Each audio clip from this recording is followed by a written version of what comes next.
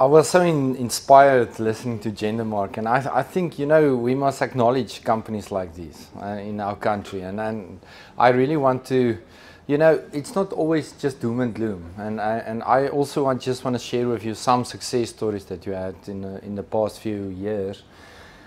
I just first need to ask, do we have sensitive people here for blood theater pictures? You know, please just show by hand if you are. I'm going to try to give you a warning. It's actually, you know, this is the reality of life. So we are dealing with patients that's disfigured, cancer, tumors, things like that, but I will try to keep it to a minimum. So thank you very much, and thank you to the NSTF for organizing this event and also for inviting us. So I think I'm going to quickly run through, you know, just the global picture. If you have a look at Woolers Associates report on the past 5 years, we've seen a big growth, 875% in metal additive manufacturing, and just the past 2 years. And you hear about these success stories of GE and big companies that's producing parts that's flying and going into humans and things like that. Boeing reported that they have 20 sites producing metal parts, and that there are over 60,000 additive manufactured 3D printed parts currently deployed in their aircraft. You know, you maybe know that GE also acquired 2 3D printing companies or machine manufacturers. One from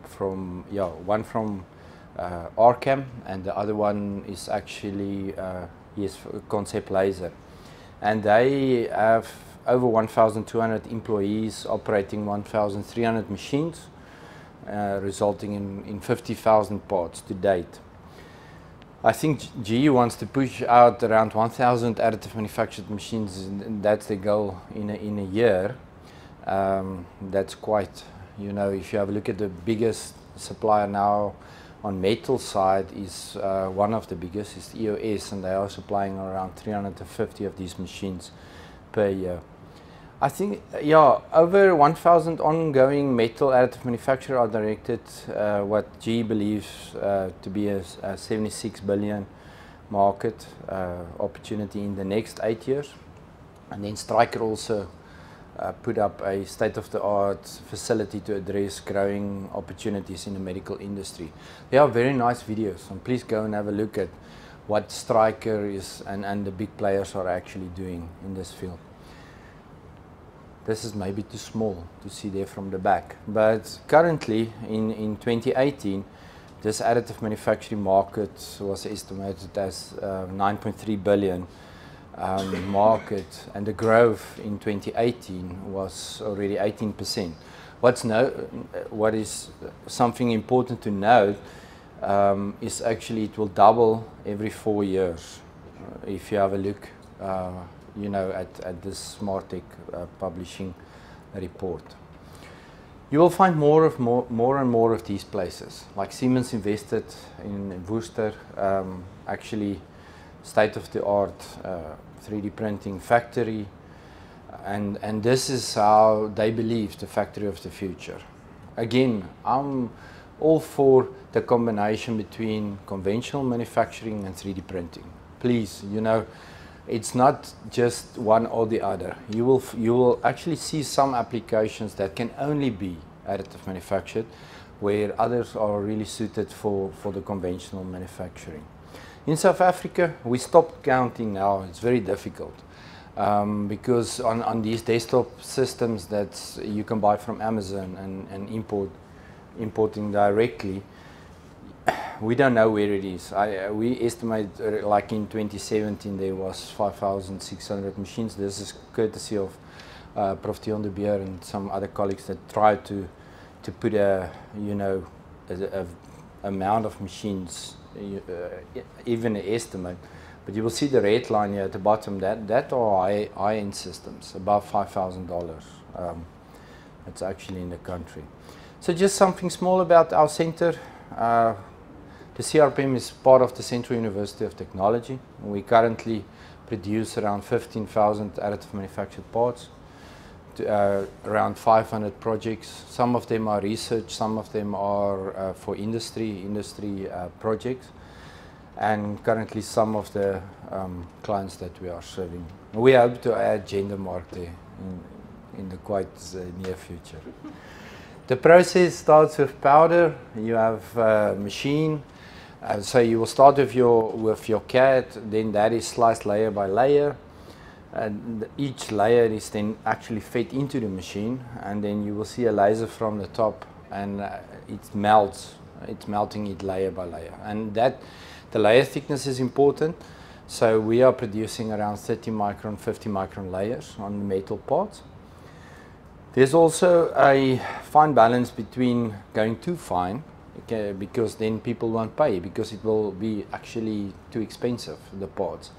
So we, like in this case, you know you will need to do post machining on that tool insert. So then it's good to run at 50 micron, get it good quality, dense parts.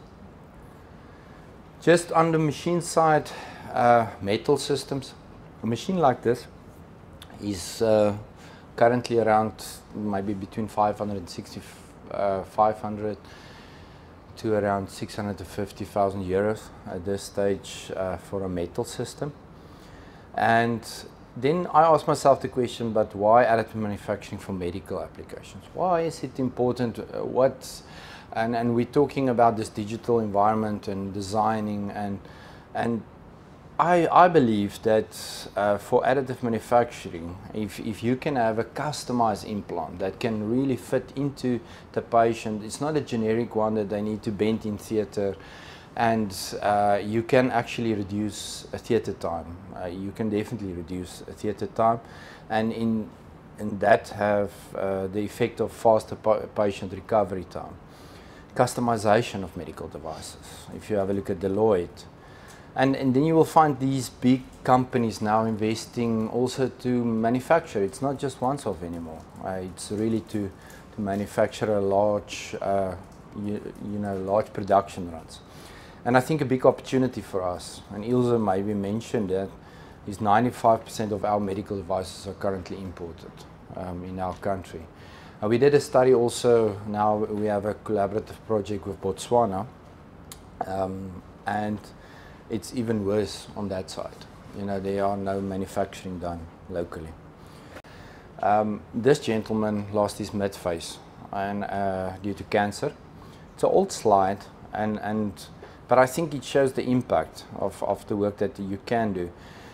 We actually did a 3D scan of his face before the operation, and then a week after the operation to digitally design for him to correct his misformed nose, and then digitally design. That was done by art students.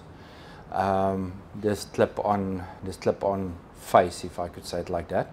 And the gentleman at the bottom is actually the first 3D printed, design and manufactured mandible that was done in 2012. No, let me just think. It was 2013. That was actually. So I could show you many examples. Big tumors. You can just see that left bottom side. That was a lady that we operated on around a month ago. And I just want to share with you two stories. The first story is actually about this lady. She was 22 years old. She was hijacked in Johannesburg. They actually just pulled the gun to her face and they shot her. So they didn't give her a chance to actually get away or out of the car. So what we ended up was that the whole area was shot away. So she's a state patient. I actually went to one of our machine manufacturers, EOS. I asked them, don't they just want to sponsor from a CSI perspective that we can reconstruct? Because she was, at that stage, she was pregnant and she didn't know that. So at least they could save, both mother and the unborn. We constructed the pink area, also with sculpting and things like that, and ended up to 3D print that titanium frame. That was implanted with her own bone and then left like 3 months. So this was a 3-year process, because you can't put in the frame, put in the bone, expose that, put in the dental implants. All of that needs to be done over many months. So that was the first follow-up. That was the first operation, actually just after the operation, where we put in the frame with her own bone cells. And through this, changing faces, changing lives.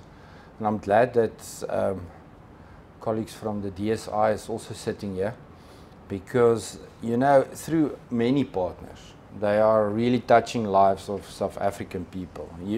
I'm not going to go into all the partners, and please, you are all acknowledged. You will see the Carl Emily Fuchs Foundation is also one. So we started off from the left side and then ended up here at the right. So also another case that I would like to show you, we are in this digital environment, and, you know, guided surgery and robots and all of that. But what do you do if you are in a small hospital, in a clinic, hospital that do have a theater, no ICU beds, limited, you don't have access to guided surgery, and the doctors only give you 2 weeks before the child will lose her eyesight. So that's actually a case that we did last year. This girl had an eidetic cyst behind the eye, and also they gave 2 weeks before that cyst will actually push out the eye, and then the nerves will be damaged. And we had to come up with a solution, and this is now also 3D printed. So all of this was from a CT scan, it was converted, the whole mask was designed. But what is very important is, remember, your soft tissue can move around. So to get anchor points, that was very important. That's because if you're 0.5 millimeter out and they go in with the needle, so I'm not going to play you that, so don't worry. I do have the video. But actually you could see how we plan. The green is the cyst, and how do we, and then that was to anchor the mask. And from there, before they went in, there was actually x-rays taken to see if it aligns properly and how deep they can go in. So x-ray facilities, that was available. And you can see the small scar where they actually went in. And this is the girl the day after. So you can use like additive manufacturing with digital, with all of this. And just think of, you know, just the impact of her life, in her life. So it's maybe a 5,000 Rand device, but I think for her to keep her eyesight is more than that.